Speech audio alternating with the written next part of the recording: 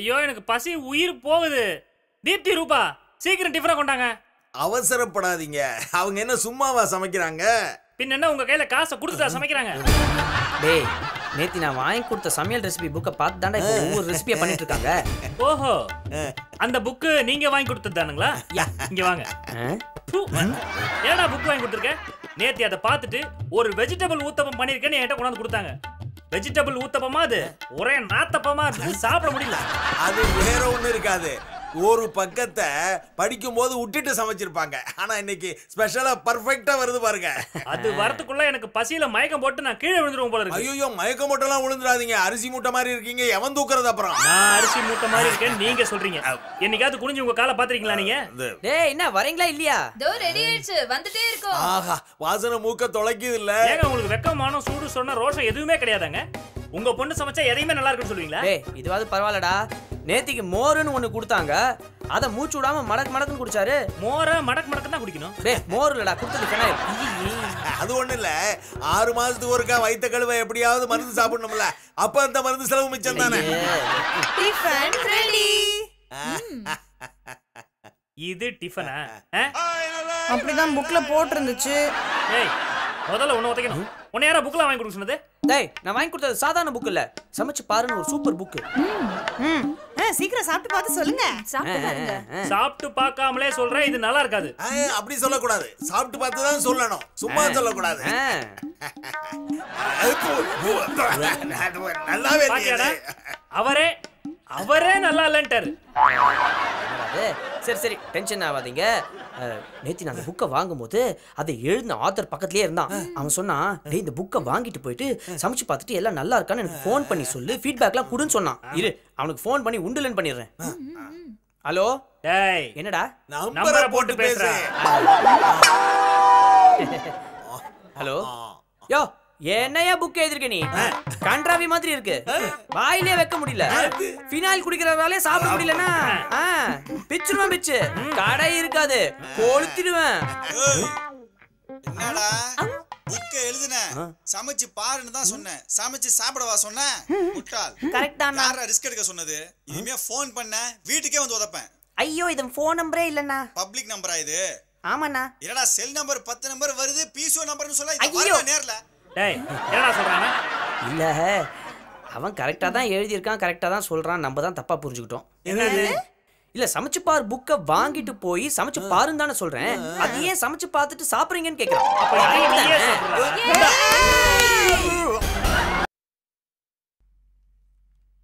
அப்பாடா ஒரு தொல்லையில தப்பிச்சாச்சு. ஏண்டா ஃப்ராடு, நீ எங்க இங்க வந்த? நம்ம 2 பேரும் அந்த காலத்து ஃப்ரெண்ட்ஸா, அதான் உன்னை பார்த்துட்டு போறான்னு உங்க வீட்டுக்கு வந்தேன். அந்த வேலை நீ இல்ல, நீ வெளியே போயிருக்கதா சொன்னாங்க, அதான் நான் கிளம்பிட்டேன். அதான் நான் வந்துட்டேன்ல, விஷயத்த சொல்லு. நீ வந்துட்ட, ஆனா நான் போயிட்டு இருக்கேனே. வீட்டுக்கு வாடா. டேய் ஒருத்தர் வீட்டு ஒரு வாட்டி வரலாம், அடிக்கடி வந்தா மரியாதை இருக்காது, அதான். ஏண்டா உனக்கு இன்னும் மரியாதை இருக்குன்னு நினைச்சிட்டு இருக்கியா?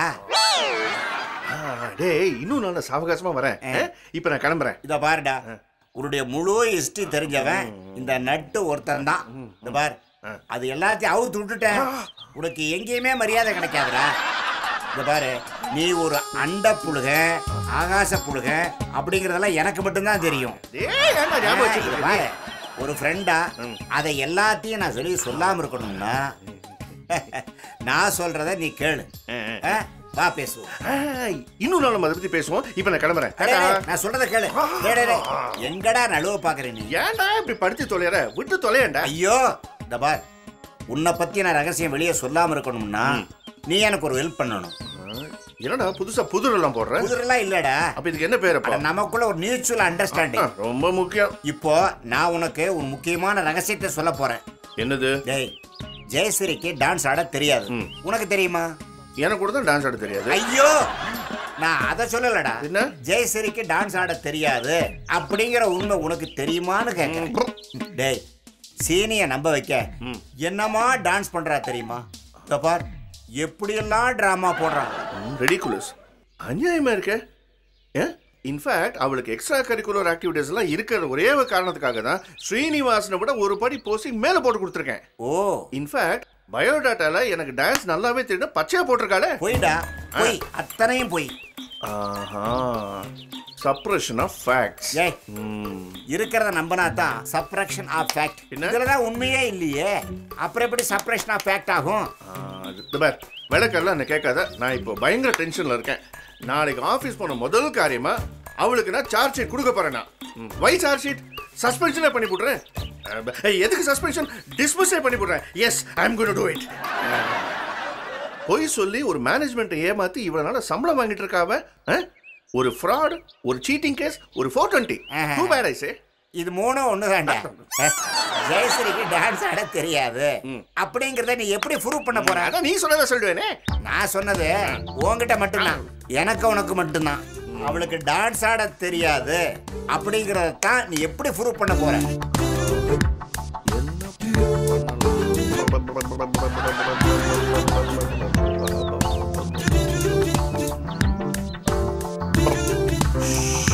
யோசிச்சுட்டு இருக்கேன், டிஸ்டர்ப் பண்ணாத. என்ன? டேய் சூப்பரான ஐடியா நான் வச்சிருக்கேன். உனக்கு ஐடியாவா? சொல்லு சொல்லு சொல்லு. ஜெயஸ்ரீக்கு டான்ஸ் ஆட தெரியாது அப்படிங்கறத சீனுக்கு புரிய வைக்கணும். சரி. அதே நேரத்துல டான்ஸ் ஆட தெரியும் அப்படின்னு சொல்லிட்டு வேலைக்கு சேர்ந்த ஜெயஸ்ரீய டெர்மினேட் பண்ணிடணும். ஒரே கல்லுல 2 மாங்காய் அடிக்கணும். ஒரு சின்ன விஷயம். ஜெயஸ்ரீய வேலையில இருந்து டெர்மினேட் பண்றதுக்கும் நாம 2 பேரும் மாங்காய் அடிக்கிறதுக்கும் என்ன சம்பந்தம்? முட்டாள், சொல்றத புரிஞ்சுக்கடா. சொல்லி தொலை. உங்க ஆபீஸ்ல அடுத்த லெவல் ப்ரொமோஷன் லிஸ்ட்ல ஜெயஸ்ரீ பேர் இருக்குன்னா சொல்லு. ப்ரொமோஷன் வந்தா மாசம் 20,000 ரூபாய் கூட கிடைக்கும் அப்படின்னு சொல்லு. நான் மாட்டேன். ஏன்டா மாட்டேன்? அந்த மாதிரிலாம் நான் சொல்ல மாட்டேன். ஏன்டா சொல்ல மாட்டேன்? என்ன பொய் சொல்ல சொல்றியா நீ? ஐயோ பாவி, நீ பொய்யே சொன்னது கிடையாதா? அதே ஏன்டா குத்தி காட்டுறேன். இதோ பாரு, அந்த ப்ரொமோஷன் லிஸ்ட்ல சாலரி, இன்கிரிமெண்ட், ப்ரொமோஷன் எல்லாம் கிடைச்சதுன்னா போர்ட் ஆஃப் டைரக்டர்ஸ்க்கு முன்னாடி அவ ஒரு டான்ஸ் ப்ரோக்ராம் பண்ணணும் அப்படின்னு ஒரு ஏற்பாடு பண்ணு. அப்போ போர்டு டைரக்டர்ஸ்க்கு முன்னாடி அவளுக்கு டான்ஸ் ஆட தெரியாது. அவளுக்கு டான்ஸ் ஆட தெரியாதுங்கிற உண்மை சீனி உட்பட எல்லாருக்கும் தெரிஞ்சிடும். நீயும் அவ உன்னை ஏமாத்துறதுக்காக ரொம்ப ஈஸியா அவளை டெர்மினேட் பண்ணிடலாம். பண்ணிடுறேன். உன் ஐடியா என்னமோ நல்லா தான் இருக்கு. ஆனா அவளை வேலையை விட்டு தூக்குறது தனிப்பட்ட மனுஷன் ஒருத்தனை ஒன்னும் பண்ணிக்க முடியாது. போர்ட் ஆஃப் டைரக்டர்ஸ் எல்லாரும் ஒன்னா உட்கார்ந்து டிசைட் பண்ணாதான் அவளை வேலையில இருந்து டெர்மினேட் பண்ண முடியும். சும்மா ஒரு சின்ன உண்மையை கண்டுபிடிக்கிறதுக்காக தான் இன்னும் பொய் சொல்ல சொல்றேன். ஏண்டா நீதான் சரளமா பொய் சொல்லுவிய. ஜெயஸ்ரீ இந்த ப்ரோக்ராமுக்கு ஒத்துக்க மாட்டா, அதனால அவளை ஈஸியா நீ டெர்மினேட் பண்ணி விடலாம். என்ன சொல்ற? எல்லாம் ஓகே, அவளை டெர்மினேட் பண்ணிடலாம். சரி, ஆனா எதுக்குடா இந்த விஷ பரீட்சை? நாம பாட்டுக்கு எதனா பண்ண போய் அது தேவையில்லாத ஒரு சிக்கல போய் மாட்டிக்கொண்ட நிலைமை வரும். தேவையா அது சொல்லு. ஏண்டா ஏண்டா உன்னை பத்தின உண்மையெல்லாம் வெளியே சொல்லிடுவேன், பரவாயில்லையா? சரி நான் பண்றேன், விடு. டேய் இந்த இன்கிரிமெண்ட், இந்த ப்ரமோஷன் இதெல்லாம் சீனி கிட்ட சொல்லு, எஃபெக்ட் ஜாஸ்தியா இருக்கும்.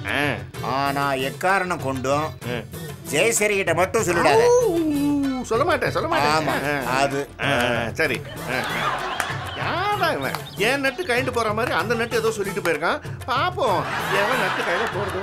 ஏயா இப்படி டமால்னு எடுத்து வந்து கொடுத்தா நான் எப்படியா தைக்க முடியும்? நீ இப்படி டமால் கொடுத்ததுனால நானும் டமால் டுமில் கட் பண்ணி தடார் புடார்னு வெட்டி டமால் டுமில் தச்சிட்டேன்னு வச்சுக்கோ.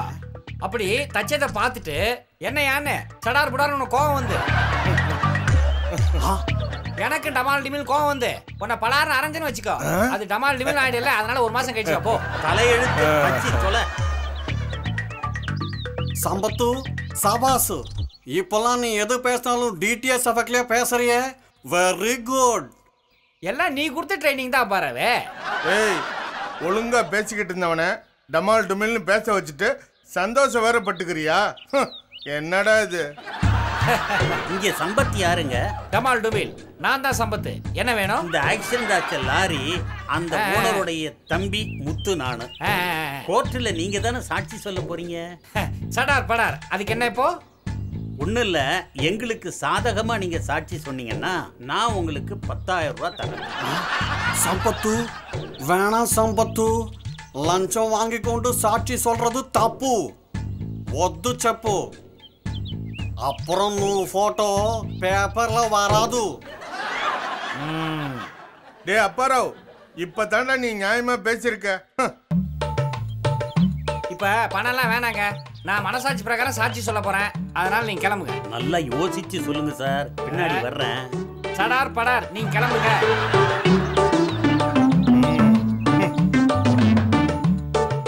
సార్ వణకం సార్ ఎవరో ఈ అబ్బాయి ఆ ముత్తు పోయి కాస్ట్యూమ్ చేంజ్ பண்ணிக்கின்னு వస్తావా சார் இங்க சம்பத்துங்கிறது யார் சார்?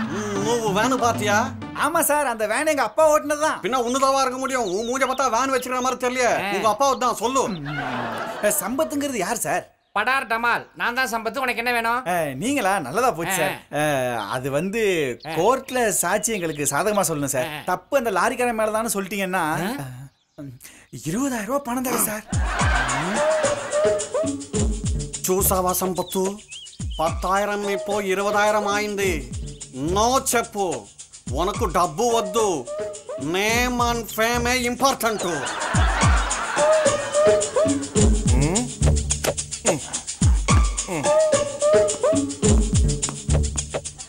என்னடா யோசிக்கிற? முடியாதுன்னு சொல்லு. எனக்கு பணம்லாம் வேணாங்க. நான் மனசாட்சி பிரகாரம் தான் சாட்சி சொல்ல போறேன். அதனால டமால் டுமில் நீங்க கிளம்புங்க. மறுபடியும் வரேன். நல்லா யோசிச்சு வைங்க. மறுபடியும் வருவாங்கறான். సంపత్తు చూస్తావా? మీరు ఎంత చాలా ఇంపార్టెంట్ విట్నెస్ అయిపోయిటేను சொல்லி రేటు ఇంక్రీస్ ఆగినే పోదు.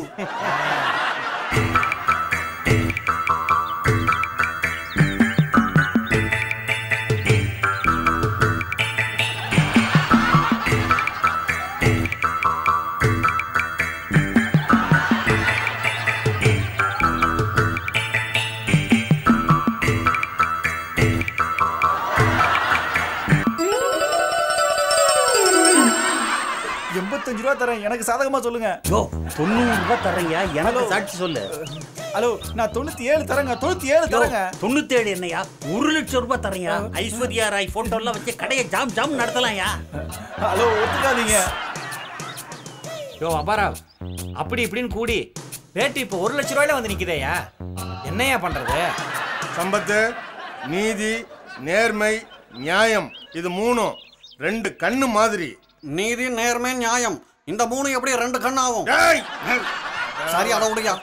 ஓய் சம்பத்து, నువ్వు பாப்புலர் ஆயிட்டேன்னு சொன்னாக்கா உனக்கு பெரிய பெரிய அவார்டு பணம் எல்லாம் தேடி வரும். சோ இவங்களை அனுப்பிடும். நான் மனசாட்சி ஏத்து பொய் சாட்சி சொல்ல விரும்பல. அதனால நீங்க கிளம்புங்க. இப்ப டமால் டுமில் கிளம்புங்கயா. உருப்பட மாட்டேன். சம்பத்து, யூ ஆர் கிரேட். சம்பத்து, உண்மையிலே நீ பெரிய மனுஷன்டா.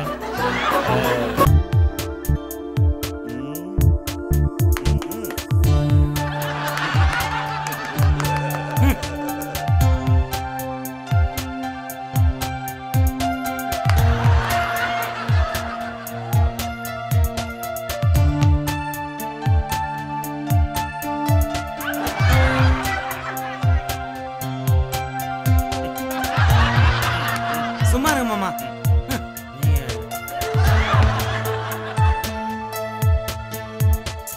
ஹலோ, ஆடு பாம்பே துள்ளி ஆடு பாம்பே. லூசா நீங்க? ஆடு பாம்பே கிடையாது, ஆடுவோமே அந்த பாட்டை உங்களுக்கு ஞாபகப்படுத்த மாட்டேன் சாமி. ராசா, அந்த பாட்டு பாடி தான் இந்த நிலைமைக்கு ஆளா இருக்கீங்க நீங்க. வேற எந்த பாட்டு வேணா பாடுங்க நீங்க. ஆடுவோமே பல்லு பாடுவோமே. பாடாதீங்கன்றல. என்னப்பா ஏப்பா இப்படி சோகமா இருக்க? தாத்தா கூடவே இருந்து இருந்து நீயும் அதுவாயிட்டியா? இது ஒருத்தர் கிட்ட இருந்து இன்னொருத்தர் கொட்டிக்கும்னு அந்த பைத்தியக்காரன் டாக்டர் சொல்லவே இல்லையே. டேய், நீ வேற கடுப்பேத்தாதடா. சொத்து வரும்ன்ற நம்பிக்கையில இது வரைக்கும் இவருக்காக எவ்வளவு செலவழிச்சோன்னு கணக்கு போட்டு பார்த்தேன். தலையே சுத்துது. ஒருவேளை இவருக்கு நினைவே வராம போச்சுன்னா இன்னும் எவ்வளவு வருஷத்துக்கு இப்படி செலவழிக்கணும்னு தெரியலடா. அப்பா, நம்ம விளையாட்டுக்கு கூட ஒருத்தரை பைத்தியம்னு திட்டக்கூடாது. ஏன்னா ஒருத்தர் பைத்தியம் ஆயிட்டா அந்த பைத்தியமானவருக்கும் சரி அந்த பைத்தியத்தோட சொந்தக்காரங்களுக்கும் சரி எவ்வளோ கஷ்டம் பாத்தியா? பாரதி இல்லடா நீ, பெரிய அப்பளங்கே பாடம் சொல்லி தந்த சுப்பிரமணியன் நினைப்பு. சரி அம்மா எங்கப்பா? இந்த கன்றாவியை என் தலையில கட்டிட்டு இவருக்கு எப்படியாவது குணமாகணும்னு அவ இடி பிரார்த்தனைக்கு போயிருக்கா. இடி பிரார்த்தனையா? அடி பிரார்த்தனை படி பிரார்த்தனை தெரியும், இது என்ன இடி பிரார்த்தனை? குன்றத்தூர் கோயில் படிக்கட்டுல தலையால முட்டி முட்டி இடிச்சுக்கிட்டே மேல போகணும். அப்படி வேண்டிக்கிட்டு போனா குணமாயிடுமா? தாத்தாவுக்கு குணமாகும், அம்மாவோட நெத்தி என்ன ஆகும்? அத பத்தி யாருக்கு என்ன கவலை? இல்லடா, இப்போ சொத்து பத்தி இல்லாத தாத்தான்னா தெருவோரம் இருக்கிற குப்பை தொட்டில தூக்கி கடாசிட்டு போயிடலாம். ஆனா இவருக்கு சொத்து வரும் போல இருக்கே, அதனாலதான் கண்ணும் கருத்துமா பார்க்க வேண்டியதா இருக்கு. கவலைப்படாத, இந்த பைத்தியக்கார டாக்டர் சொன்ன மாதிரி தாத்தாவுக்கு என்னென்னலாம் பிடிக்குமோ அதை பத்தி யோசிக்கலாம். அவருக்கு முழுசா ஒரு பலாப்பழம் சாப்பிடணும்னா கூட தான் பிடிக்கும். அதுக்காக அதை வாங்கி தர முடியுமா? அதுவும் இல்லாம இப்போ ஒரு மூளை இருக்கிற நிலைமையில பலாப்பழத்தை முள்ள எடுத்து மூஞ்சில குத்திக்கினாருன்னு வச்சுக்கோ, குய்யோ முயோன்னு கத்துவாரு. அப்புறம் டாக்டருக்கு தண்டை செலவு வாழணும், வக்கீல் வேற அடையாளம் தெரியாம ஓடி போயிடுவாரு. ஐயோ உட்காருங்க மாமா. என்ன மாமா நீங்க? ஐயோ அப்பா, தாத்தாவுக்கு பச்சை குதிரை தாண்டறதுனா ரொம்ப பிடிக்கும். என் கூட கூட நிறைய வாட்டி விளையாடி இருக்காரு. நீங்க வேணா கொஞ்ச நில்லு, தாத்தா தாண்டட்டும், அப்போ நான் என்ன வரதான்னு பார்க்கலாம். ஏய், தப்பி தவறி என்னால வந்துட்டாரா? எனக்கு நினைவு தப்பி போயிட்டா நீ வேற. சரி, அப்போ பாட்டியோட போட்டோ காமிக்கலாமா? ஐயோ நோ, அப்புறம் அதிர்ச்சியில அப்படியே 100 வருஷம் பின்னால போயிடுவாரா? ஏய், உன்ன சும்மா விட மாட்டேன். ஏய் கண்ணம்மா, எங்க உருட்டு கட்டி தூக்கி ஓடுற நீ? எலிப்பா, எலி அதுதான் துரத்திட்டு. டேய் குட்டி பாரதி, நீயும் கூட போய் ஹெல்ப் பண்ணடா. அது எங்கயாவது அலமாரிக்குள்ள போச்சு, அப்புறம் துணியெல்லாம் கடிச்சு சின்ன பெண்ணை படுத்திரும். அப்படியே மெல்ல அடிச்சு வெளியே தூக்கி போட்டுருங்க. போ போ போ போ போ. எங்க போற? நீங்க எங்க போறீங்க? உட்காருங்க. நோ மிஸ்டர் டயர், இங்கதான் இருக்கியா? உன்னை இந்த இந்தியா விட்டு துரத்தாம விட மாட்டேன். வெள்ளையனே வெளியேறு, வெள்ளையனே வெளியேறு, வெள்ளையனே வெளியேறு, வெள்ளையனே வெளியேறு, வெள்ளையனே வெளியேறு. என்கிட்ட விளையாடுறியா? வெள்ளையனே வெளியேறு, வெள்ளையனே வெளியேறு, வெள்ளையனே வெளியேறு. உன்னை சுடா விட மாட்டேன். இல்லங்க மாமா. சுடா விட மாட்டேன். என்னடி? வெளியேறு, வெளியேறு, வெளியேறு போறான். வெளியேற துரத்தா விட மாட்டேன். இந்தியாவுக்கு சுதந்திரம் வாங்க விட மாட்டேன். காந்தி கூட சேர்ந்து இந்தியாவுக்கு சுதந்திரம் வாங்கி வெளியேறு, வெளியேறு, வெளியேறு, வெளியேறு, வெளியேறு, வெள்ளையனை வெளியேற்றாமல் விட மாட்டேன். வெள்ளையனை வெளியேற்றாமல் விட மாட்டேன். வெள்ளையனை வெளியேற்றாமல் விட மாட்டேன். சேர்ல உட்காருங்க நீங்க முதல்ல. விட மாட்டேன். அம்மா. ஏய் கத்தாதிரி, நீ போய் தண்ணி எடுத்துட்டு வாடி முதல்ல. போடி உள்ள. அம்மா அம்மா.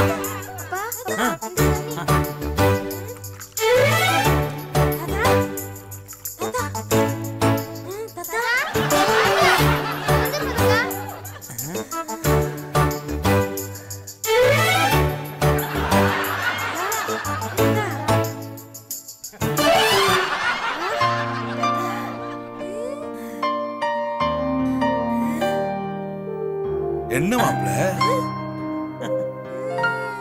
எல்லாரும் என்ன வண்டலூர் ஜூக்கு புதுசா வந்த குரங்க பாக்குற மாதிரி பாக்குறீங்க? மாப்ள, குட்டி பாரதி, கண்ணம்மா, என்ன இவ்வளவு மாத்திர? உங்களுக்கு ஏதாவது உடம்பு சரியில்லையா? என்ன நடந்துச்சு? மகாத்மா காந்தி படம், ஜவஹர்லால் நேரு படம் வச்சிருக்குது. நம்ம வீட்டுல நீ சுதந்திர நாளா? கொடியெல்லாம் வச்சுக்கிறீங்க. Very good, very good. தாத்தா, கொஞ்ச நாள் உங்களுக்கு நினைவே இல்லாம இருந்துச்சு, இப்ப எல்லாம் சரியா போயிடுச்சு. அப்படியா? என்னடா இது காமெடி பண்ணிக்கிட்டு? ஆமா மாமா. உண்மையா? நிஜமாவா? ஆமா தாத்தா, நாங்க உங்களை ஜாக்கிரதையா பாத்துக்கிட்டோம். ரொம்ப தேங்க்ஸ் மாப்ள. பரவாயில்ல தாத்தா. ஆமா, வக்கீல் ராமசாமி ஏன் வரல? முதல்ல ஒரு போனை போட்டு வர சொல்லுங்க மாப்ள. மாமா, நிஜமாவே உங்களுக்கு பக்காவா சரியாயிடுச்சா மாமா? தாத்தாவுக்கு ஃபுல்லா சரியா இருக்குமா? வேணா ஒரு சின்ன டெஸ்ட் பண்ணிக்கிறேன். தாத்தா, இன்னைக்கு மத்தியானம் மகாத்மா காந்தி சென்னைக்கு வராரு. டேய் முட்டாள், நீ என்ன லூசா? என்ன பைத்தியக்காரன் நினைச்சுக்கிறியா? அவரைத்தான் எப்பவோ கோட்ஸை சுட்டானே. ஸ்கூல் பாடத்துல படிக்கலையா நீ?